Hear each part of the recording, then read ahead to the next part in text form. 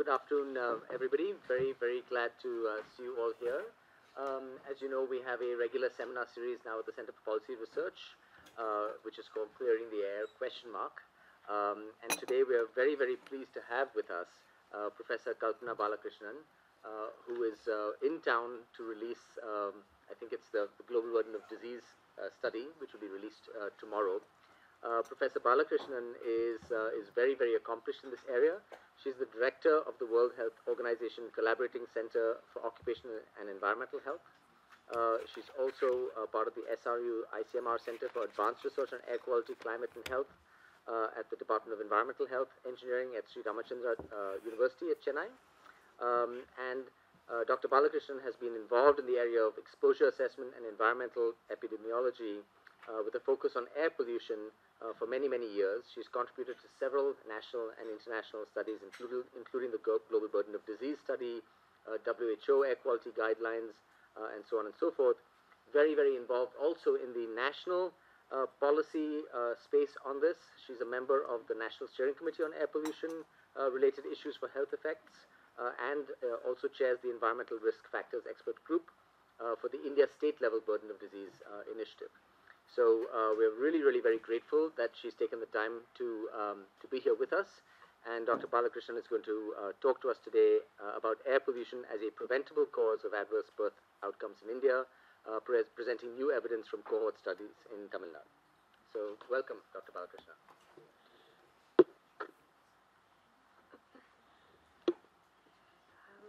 Thank you very much indeed. It was a little close, yeah. It's a great pleasure and privilege to be here, and not sure if I can. Am I audible?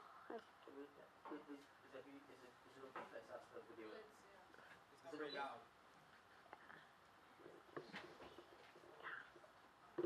I never take a risk sitting down at 4. You know, I'm a college professor, so I always like to stand up and shout really loud on whatever I have to say. Otherwise, I can't hold anybody's attention at 4. But it's a great pleasure and privilege, Dr. Navroji, to be here at CPR. And when Shibani contacted me a month or 2 ago regarding this, we were thinking of, what might be special about this narrative that many of you here in Delhi, I think, must be hearing again and again. So if it was a narrative that is centered around the GBD in terms of the mortality and the morbidity estimates, then the questions of uncertainty, the questions of the models, the questions of where these studies are coming from, the questions on why are there no India cohort studies, is this evidence really transferable, can we move to action? Sometimes you are so much on the defensive. These are all good points to debate on, but we thought that, it might be useful to have a fresh take on this subject by presenting some of the really recent results from the cohort studies that were launched about 5 years ago with technical support from the Indian Council of Medical Research. And because cohort studies end up being very time-consuming, the kinds of health outcomes that are amenable for examination within cohort studies, have to be strategically picked, because otherwise you end up waiting, a very long time before the first pieces of evidence start pouring in. So we thought, if we can sort of really pick on a particular health outcome that can have a large implication for public health, is very amenable to policy, can be accomplished over relatively short terms of follow-up, including addressing the challenges of sort of really reconstructing exposures and following the outcomes periodically, it would really be adverse birth outcomes for India. If maternal mortality and child mortality indicators, have shown a major improvement over the last 2 decades, much of the improvements have been made in terms of child mortality. the neonatal mortality is getting better to be a picture, but really the maternal, health has really not been studied very well, and in particular, low birth weight or birth weight as an indicator of life course implications for health have not been examined. So I thought that it will be quite useful today to sort of really look at how we approach the cohort with some backgrounds on why such a cohort was useful, and then share results from the cohort itself, as well as the implications for policy. Any one of you who's either from India or living in India, doesn't need any explanation. Any kind of air pollution and health effects examination is not helped by a compartmentalized view on exposures. Rural versus urban, indoor versus outdoor, morning versus evening, winter versus summer, because the spatio-temporal gradients in exposure, the rural-urban, continuums are so poorly understood that we would end up severely misclassifying exposure and sort of a death knell for epidemiological studies. So any kind of exposure misclassification is only as worse, if not worse, than confounding when we come to epidemiological examinations. So, as much as we recognize that there are so many different exposure environments and sources, we also recognize that when we look at the two large pockets in which all these sources have been clubbed, the ambient air pollution, commonly referred to as outdoor air pollution, and household air pollution, commonly referred to as indoor air pollution, although it's not quite indoor air pollution, it's really household sources that contribute to both indoor and outdoor air pollution, are bunched together in this risk factor called air pollution.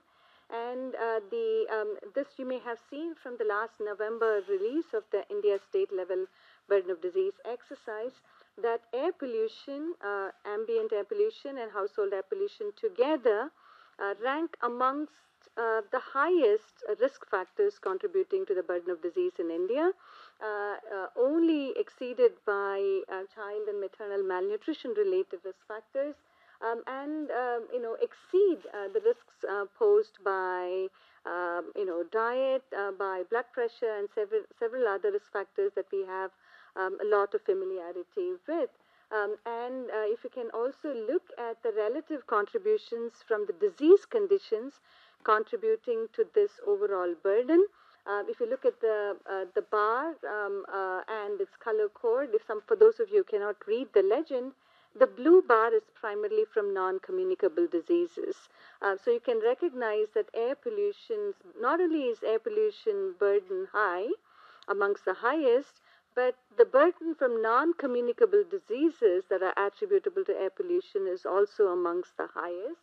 A picture that is dramatically changing from many years ago, when bulk of the burdens from air pollution was from childhood pneumonia, essentially childhood respiratory infectious diseases, which is really the red bar up there. And you can recognize the topmost risk factor, child and maternal malnutrition, is almost all red, because anytime you have a child who is undernourished and who has, doesn't have the right kind of maternal or child indicators, ends up suffering from a whole range of childhood battery of infectious diseases. So clearly, air pollution is making less of an impact in childhood respiratory infections, mostly because our childhood respiratory infection rates are going down, and they are not, any burden that is attributable to a risk factor plays on the underlying rates of that particular disease.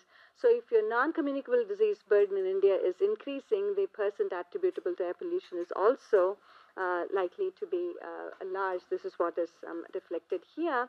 And given this burden and also the differentials across the states, this is really, you can clearly expect the burden to be high in the the most populous states. But if you look at the burden rates, essentially a disability adjusted life year rate across states in India, again from the state level burden of disease report that we released last year in 2017, you can clearly see the trends in the daily rates attributable to both ambient and household air pollution, with the northern states and the central states being far in excess of the southern states. The trends in attributable burdens for the various risk factors, while for the most part have remained constant, air pollution certainly has moved up in terms of its total burden contributions. So just a background to why we are having to deal with augmenting the evidence for policy on air pollution. The burden is large, the burden is growing, and the burden poses some of the most severe constraints on the states already struggling with a whole lot of other development issues, including the northeastern states and the other most populous states of the country. And this is not, Sharad was here, I believe, a couple months ago. This is from Sharad's, publication, but essentially from the global WHO Global Observatory that sort of is keeping tabs on cities with and air quality. And unfortunately, India has a dubious distinction of increasing the number of cities that are occupying the 100 worst cities in terms of air pollution. This is as far as ambient air pollution is concerned, and the ambient air pollution exposures that were used for the GPD exercises, from India are displayed here. Again, clearly not a pretty picture. The national average population weighted exposure for ambient air pollution is estimated to be about 74 micrograms per meter cube of PM 2.5 annual average, and the PM10 exposures are even higher. And those of you who are familiar with WHO air quality guidelines may recognize that this is more than 7 times greater than the value of 10 micrograms per meter cube of PM 2.5, and this is the national average. Clearly, a lot of polarization in terms of the hot spots that are across the country. And if you're looking, if that's not enough, household air pollution exposures, in terms of air pollution exposures associated with the use of solid cook fuels, primarily by rural populations. This was our model that we developed for the Global Burden of Disease 2010 estimate. So you can recognize, if you're talking about indoor versus outdoor, rural versus urban, you can see where this is completely falling apart. Rural is not clean. Indoor is not clean. This is all counterintuitive from the general air pollution epidemiological literature, because most people where this epidemiology has been generated, rural is clean. Indoor is far cleaner than the outdoors, unless you have, of course, a smoker in the house or something like that. But all the, so-called paradigms that we end up adopting in epidemiology start to break down if you don't have reliable ways of actually measuring and reliable ways of quantifying, not just saying, commercial versus residential, rural versus urban, sort of, surrogate indicators of potential exposures. But when you actually start measuring out the exposures, and our estimate of rural exposures for women, is about 337 micrograms per meter cube of PM 2.5 for women using biomass fuels. Clearly, it's not something to argue about in terms of is it going to affect health, is not something that we need to be arguing about. Is it, what can you do about it, and what do we know about it in terms of being able to inform the the policy discourse on it. So when the GBD assessments came about, they were looking at primarily ambient air pollution data in the initial cycles of it. The World Bank has the distinction of actually leading the first ever burden of disease assessment way back in the 1990s. And at that time, there wasn't even household air pollution data available. We had some data on, percent population using solid fuels, and that was mostly at the aggregate level. Census, of course, has been collecting this information from the last 2 or 3 cycles. So essentially, it ended up being very ambient air pollution focused, and it wasn't until 2000 the WHO and the World Bank they were able to sort of talk about household air pollution based on evidence available from developing countries in the same breath. So currently, the global burden of disease assessments is based on this battery of diseases, for which we have evidence mostly from developed country ambient air pollution studies, but some from the household air pollution developing country studies, but very little in terms of evidence from long-term cohort studies. And this I have tried to illustrate here. Essentially, there is something that is very similar about health effects that are observed in relation to ambient air pollution, essentially associated with fossil fuel sources and urban outdoor sources, household air pollution associated with solid fuel combustion, and active tobacco smoke. And this is because what we have in all these 4 categories are products of incomplete combustion, so what we call as PICs. The PICs is the common enemy in all these sources of air pollution, some indoor, some outdoor, some urban, and some rural. So way back in 2010, for the first time, there was a radical, transformation in the way we came about doing the burden calculations. We don't have the long-term evidence from cohort studies in developing country ambient air pollution. We don't have the evidence from the household air pollution settings from the rural areas. But if there is evidence for commonality of toxicity from what these sources are emitting in terms of pollution, if they are small particles, carbon monoxide, volatile hydrocarbons, and so forth, and if you assume that, and there is some evidence to support that the toxicology is not very different across these various categories of particles, could we try integrating the epidemiological evidence globally from all the pieces of literature that support an association between, pollutants that are emitted from these sources and specific health impacts. And let me illustrate this. For all epidemiology and for all policy, the golden, framing is one of exposure response.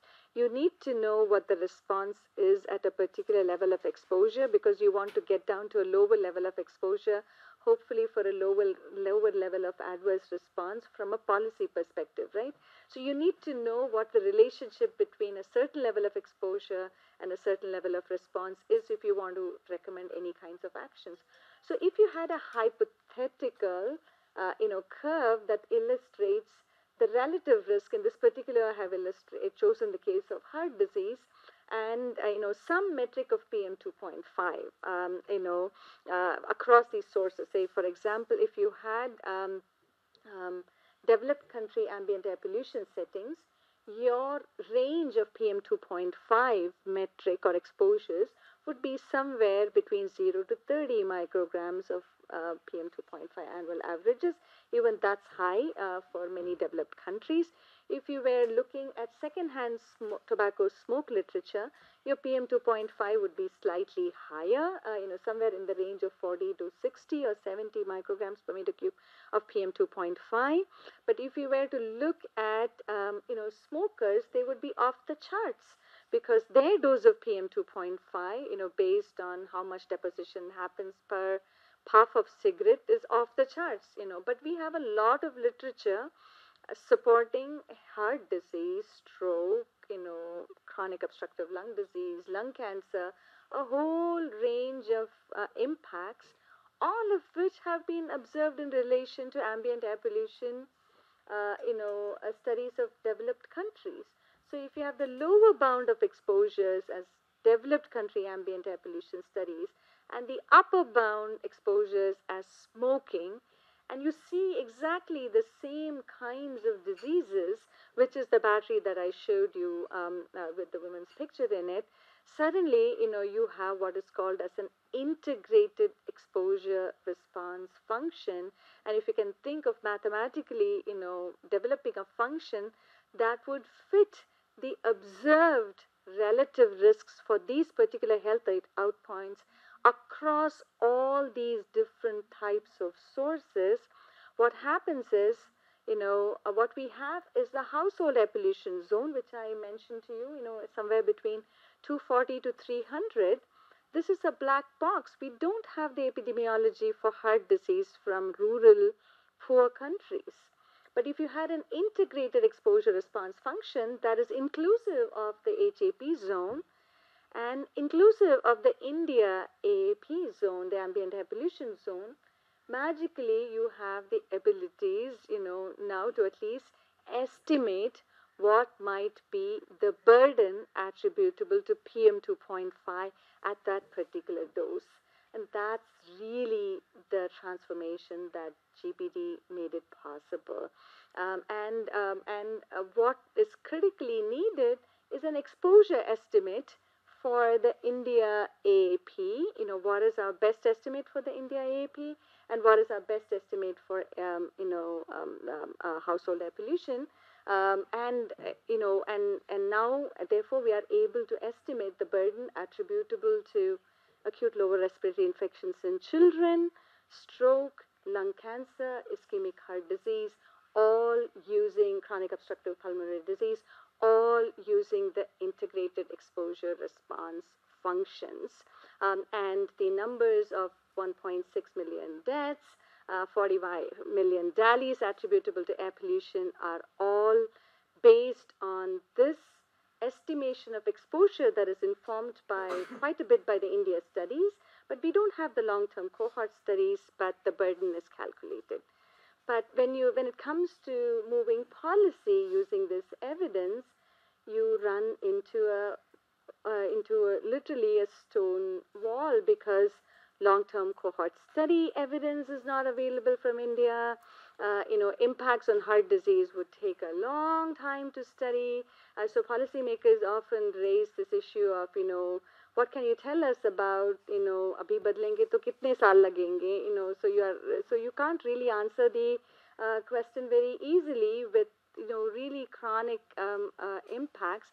Acute lower respiratory infections are amongst children under 2 are a major, health endpoint to focus on for policy.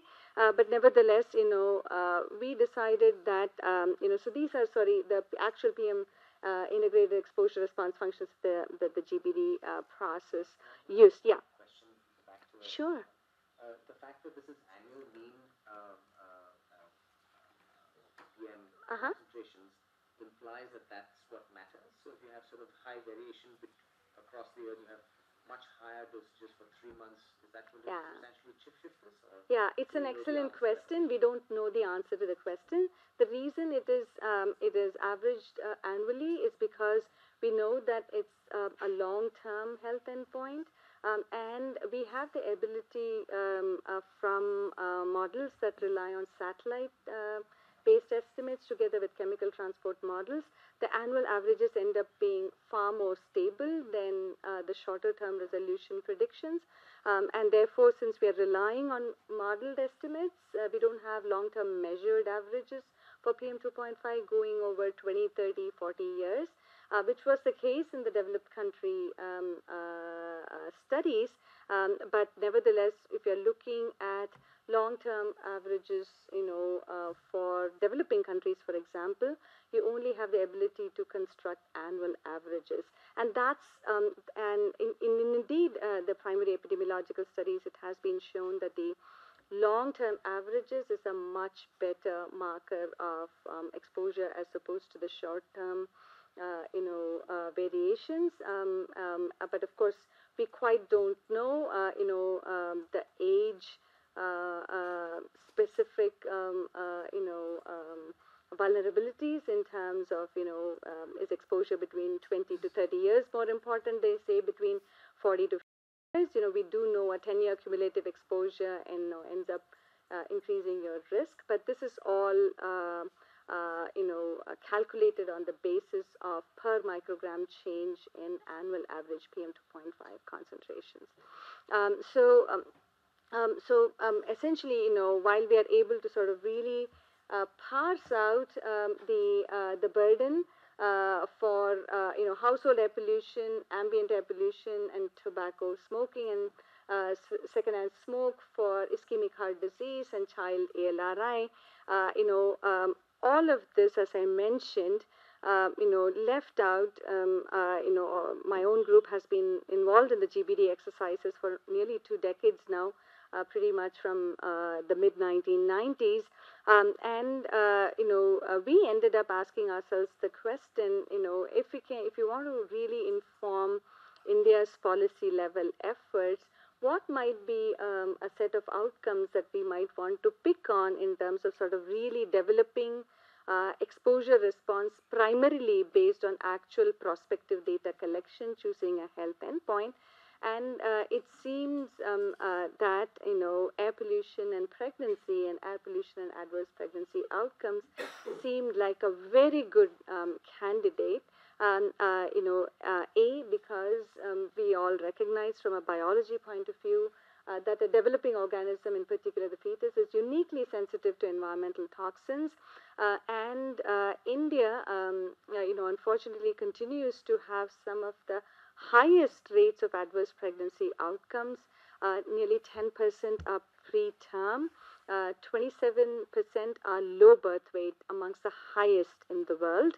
And there are immediate consequences of low birth weight in terms of infant morbidity and mortality, but there is an increasing base of evidence that low birth weight per se predisposes the child to decrements in cognitive function, developmental, impacts. But what is really a game changer is now the increasing recognition that a low birth weight, baby may be predisposed to a whole range of non-communicable diseases, including heart disease, diabetes, obesity, and a whole range of things associated with what is called as a metabolic syndrome battery. Any impacts on birth weight associated with a ubiquitous risk factor such as air pollution. Everyone is exposed to air pollution in India in some form or the other. And should we find an association between air pollution and birth weight, and if birth weight is independently associated with this sequelae of health effects, including infant, health outcomes, child health outcomes, and adult health outcomes, it would have a tremendous, implication in terms of what we want to look at as a burden. And existing epidemiological studies, most of whom have been only completed in the last 10 years and less than 50 published studies, include a few countries in Asia, but primarily focus on a few rather limited battery of studies. So anywhere in the world, not just in India, evidence between air pollution and birth weight is not as rich as the literature on the other, battery of cardiorespiratory mortality and morbidity.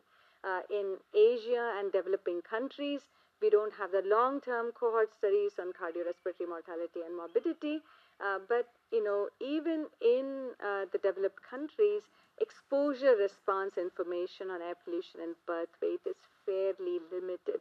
So that seemed like another rationale to study it primarily in India, and looking at what kind of outcome events could be potentially studied or have been studied. Of course, is a whole battery of morbidity and mortality outcomes. Primarily intrauterine deaths, infant deaths or neonatal deaths, and low birth weight, and a whole range of classifications for preterm births as well as congenital abnormalities. So these are the outcome events that have been studied, and there is a whole lot of mechanistic basis, mechanistic evidence on why such a relationship is even possible. A lot of times, people might want to raise, air pollution and respiratory symptoms, I can believe.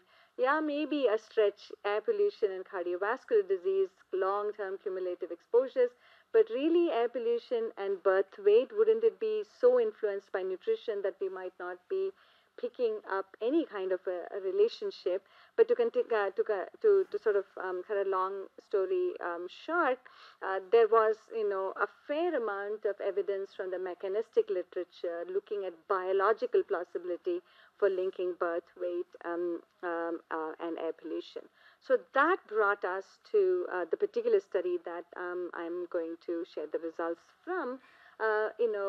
We wanted to sort of really look at a rural-urban cohort. I'm going to be presenting the results from birth weight, but the rural-urban cohort actually examined a whole range of outcomes that will be the subject of future papers. Mainly because exposures are seamless across rural-urban boundaries, and there are no, environmental health cohorts in India that we could actually, track in terms of prospective cohorts. Air pollution and birth weight have been the least well explored in terms of exposure-response relationships, and impacts on birth outcomes would have tremendous implications for policy.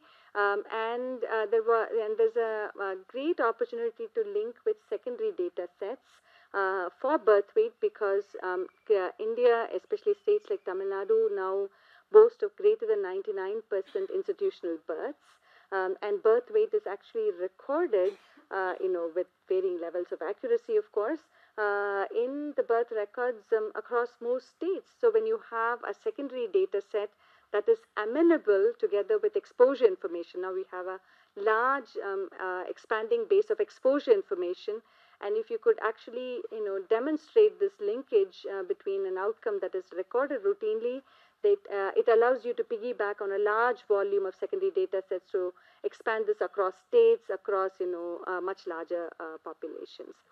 So the Tamil Nadu air pollution and health effect cohort study that was completed between 2010 and 2015 essentially was examining air pollution in relation to household fuel use that was primarily rural and indoor in terms of exposures, outdoor exposures that was primarily urban and fossil fuel use related, and followed two cohorts, a mother-child cohort and an adult cohort. I will be describing the results from the mother-child cohort today, looking at birth weight and acute respiratory infections in children as the primary outcome. In the mother-child cohort, performing exposure assessment that integrates across indoor and outdoor microenvironments. And in the adult cohort, we ended up examining respiratory symptoms and lung function, and ended up, conducting exposure modeling as well as, creating a biorepository.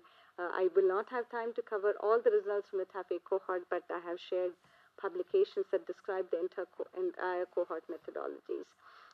The mother-child cohort ended up recruiting participants from rural primary healthcare centers and urban health posts from all 10 metropolitan zones of Chennai, the boundary of which is illustrated there, as well as 110 villages in Tiruvallur district adjoining, the Chennai metropolitan area.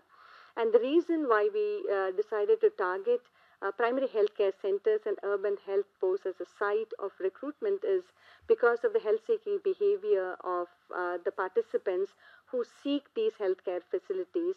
They could be expected to be belonging to more or less the same socioeconomic classes across rural urban boundaries. So we didn't want to have too much of a differential between the rural and urban and unexplained confounding if we were to recruit urban. So this is not representative of the entire urban population perhaps, but of the population that is of similar socioeconomic status as those accessing the primary healthcare centers in the rural areas.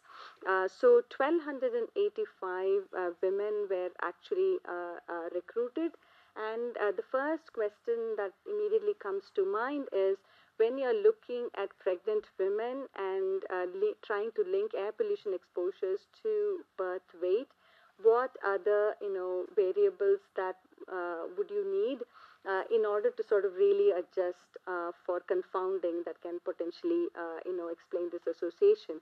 So maternal age, birth order, maternal anemia, previous history of a low birth weight child, infant sex, maternal body mass index, gestational age. So all the ones that are in purple could potentially impact birth weight independently. So essentially, we needed a prospective cohort. If you relied on facility provided birth records, a lot of times this information is not captured. You might get birth weight, but you might not get parity. You might not get maternal weight gain information. You might not get maternal, age information even in some cases, or at least not an accurate one. You might not get, of course, you would get information on infant sex, but then you might not get information on socioeconomic status that could potentially impact exposures as well as the income, as well as the outcome. And then there might be, so many other variables that, of course, we measured PM 2.5 exposures, but, as a continuous metric, but nevertheless, that you can think of many, many variables that are sort of really influencing PM 2.5 exposures, including the type of house construction, the type of cook fuel, and so forth. Most importantly, we wanted to sort of really make a distinction between term births and preterm births because we recognize that air pollution might be impacting these two categories of outcomes differently. So essentially the 1,285 women who were recruited out of the primary healthcare centers and the urban health posts were followed to collect data on health, which included collecting their antenatal records, both from facility provided information. So Tamil Nadu has a fairly good antenatal record collection system in place. If you were to go to the district, the office of the Directorate of Public Health and ask them for antenatal record information, you are not going to get it. But if you actually follow the women prospectively, everybody carries the health book. So if you were to do it prospectively, actually all that information is there in the book. It just doesn't, see the light of being transmitted, in decent times in its complete and in its entire completeness to the record that is actually available in the Tamil Nadu Health Systems database. But nevertheless, the antenatal records were successfully collected from 1,066 women, and we also ended up collecting ultrasound data, which is a very, very important, parameter required for classifying, preterm versus term births because we need an accurate estimation of gestational age. And it so happens that in Tamil Nadu, nearly 98% of the women undergo a facility-based ultrasound. Of course, it required a lot of standardization in terms of actually reading the fetal ultrasounds in terms of fetal anthropometry, but we ended up, accessing sonogram data. And for 1,242, which were actually the live births out of the 1,285, we were able to literally access the birth weight for every single live birth that was because it's literally 100% institutional births, and every institution records birth weight. So what we ended up doing was to provide electronic scales to all the facilities that our our mothers in the catchment area of where our mothers delivered, and ended up training the OBGYN staff nurses who were actually taking the birth weight. And as a secondary check, we ended up calibrating the birth weight measured by the actual facility birth attendants. It was not possible for us to measure every birth weight within 24 hours of the birth that happened. For those births that happened and we were able to actually reach the healthcare facility within 24 hours, we cross-verified in terms of the birth weight measurement per se. We recognize there are some uncertainties in the routine birth weight reporting, but we ended up doing 10% of of all our mothers being reweighed by one of our. But we essentially wanted to rely on facility recorded birth weight, but abstracted prospectively, and so there are and measured on a scale with a reasonable level of accuracy, because if you're going to scale up these studies, you're not going to be able to collect birth weight information from every possible birth, that happens everywhere else across Tamil Nadu. And we ended up assessing exposures amongst 1121 of the 1242 live births that happened by measuring in the household microenvironment, in the kitchen, living and near outdoor areas of the household, across all trimesters. So most women got a single 24-hour measurement across every trimester.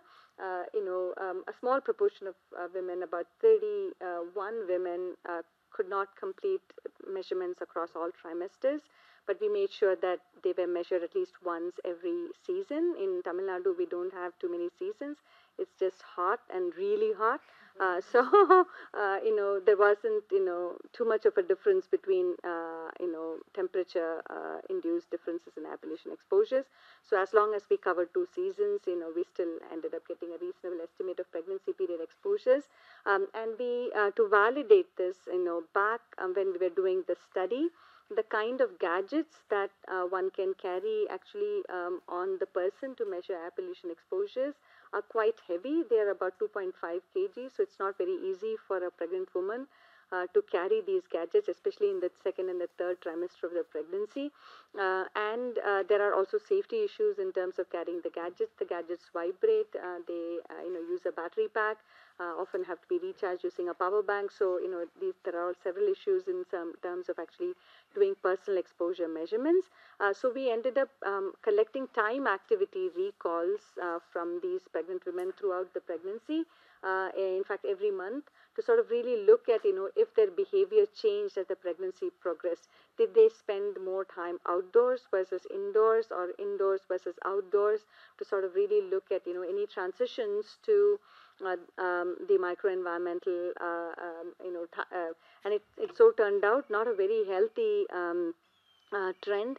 Most women reported spending anywhere between 14 to 18 hours indoors, especially if it was a primary birth, so it may be a characteristic of the socioeconomic status of the women who sought care in primary healthcare.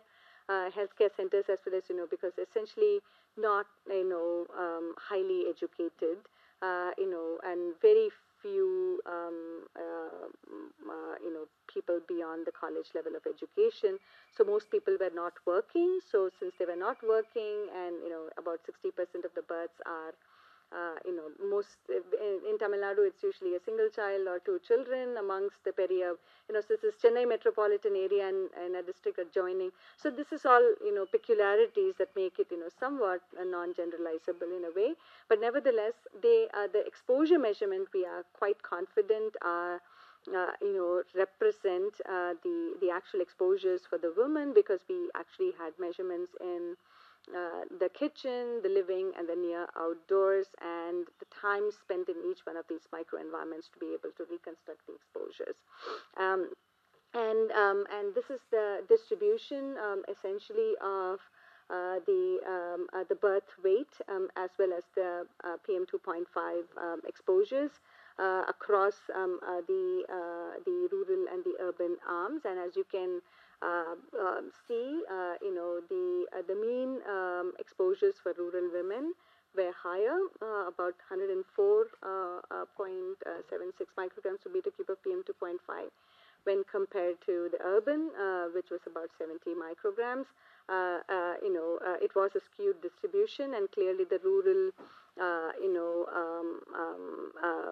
exposures are explained by about, in Tamil Nadu at the time when we conducted the study, about 35% or rather 40% of the women enrolled were using biomass as their primary cook fuel.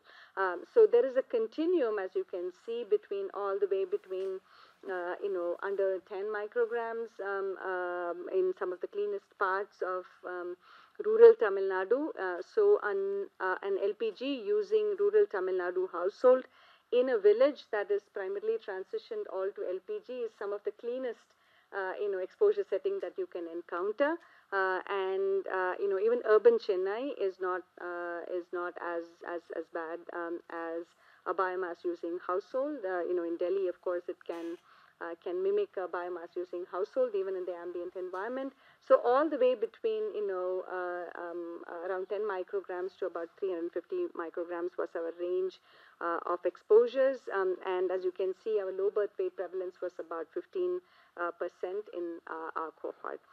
So we ended up building multivariate models to sort of really look at the relationship between pregnancy period PM2.5 exposures and birth weight as continuous metrics, while adjusting for gestational age, infant sex, maternal BMI, maternal age, history of a previous low birth weight child, birth order, and season of conception.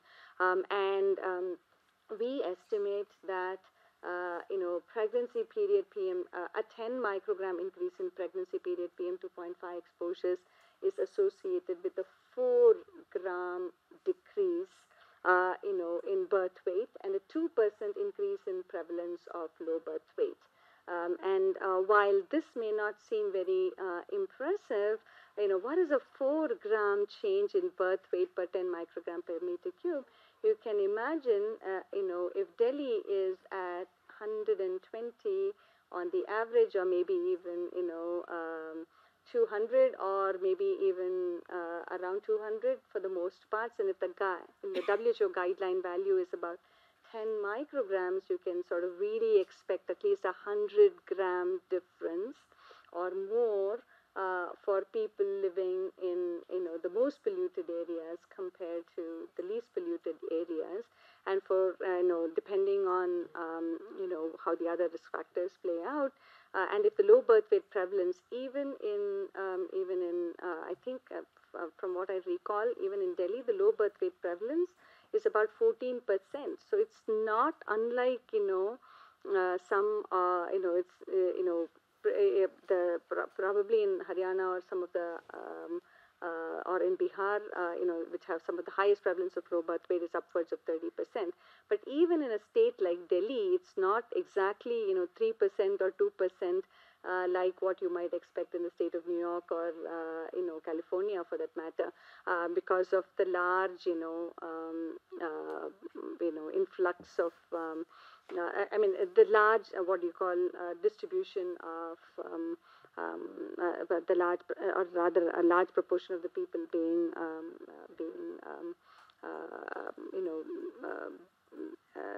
of a lower socioeconomic class.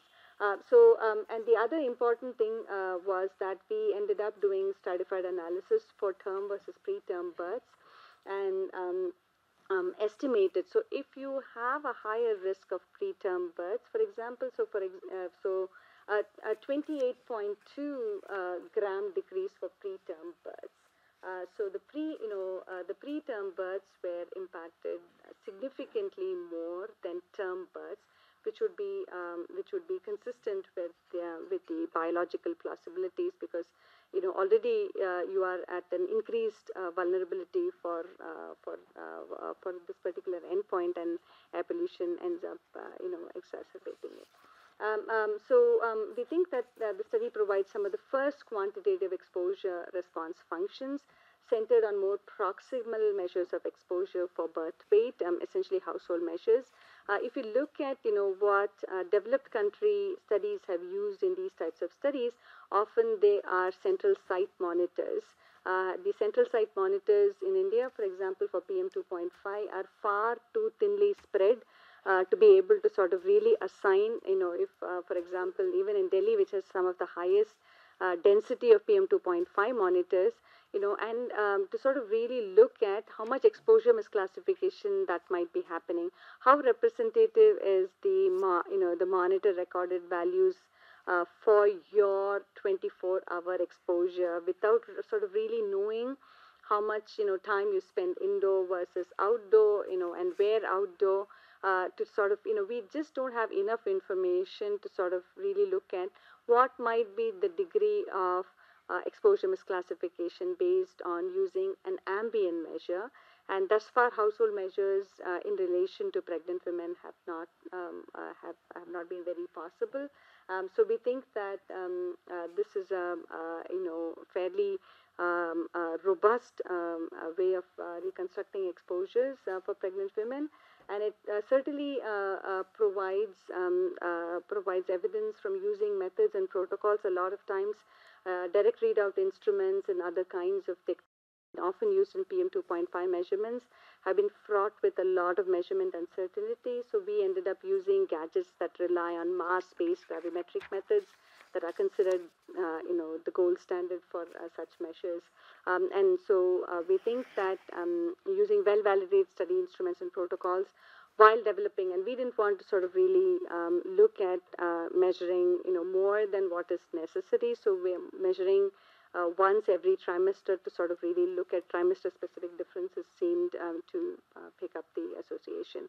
So if you look at really policy level implications and where we are moving in that direction, the biggest, the mileage we got out of this entire exposure response is, what might be a change associated with biomass use when compared to LPG using the exposure response relationships that we have estimated. And in the TAFE cohort, we estimate about a 72-gram change in Tamil Nadu, where Tamil Nadu exposures, even in a household air pollution related setting, say for example, when biomass is used in Tamil Nadu, the concentrations expected in Tamil Nadu are far less than what might be expected in Haryana or in Punjab or any of the other households, mainly because of the duration of the cooking and the family size, and the cooking and the types of foods that are cooked.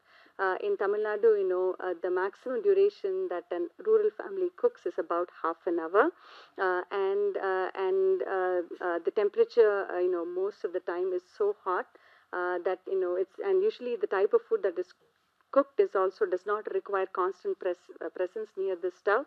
So the woman often, puts this, the pot on the stove and tends to it a little bit. If she has a young child, she might spend a lot of time near the stove, but it's not the 40 to 50 rotis that require the woman to be sitting next to the stove most of the time. So the exposures are far greater. So if you were to explain, and if you're looking at women are poorer, have far less status in terms of maternal health, so you can expect that this could easily be 2 to 3 times as much of an impact for rural women in in the poorer states where the household air pollution exposures are greater and the maternal health status is poorer, so to say. And so we think that we might actually, the study might be in the path of making an integrated, we talked about the integrated exposure response for stroke, mortality, but how about, starting from a health endpoint that is amenable to exposure response in India in the near term. So outdoor air pollution studies done in developed countries find a 16-gram decline. Pregnant women living with a smoker have about 30 to 40 grams smaller babies, Pregnant women who smoke themselves have babies that are about 200 grams lighter. Household air pollutions from low-income countries find a 86-gram decline, and the TAFE study in Tamil Nadu estimates a 72-gram decline. So you can see, pretty much, how you can look at from the outdoor air pollution to smoking. There seems to be the shape of the exposure response curve may not quite be the shape that I showed you.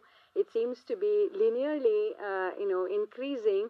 We don't know where it might actually plateau out to do that, but nevertheless, it seems like to be consistent. There's a consistent pattern that the outdoor air pollution is associated with the same endpoint that the smoking is.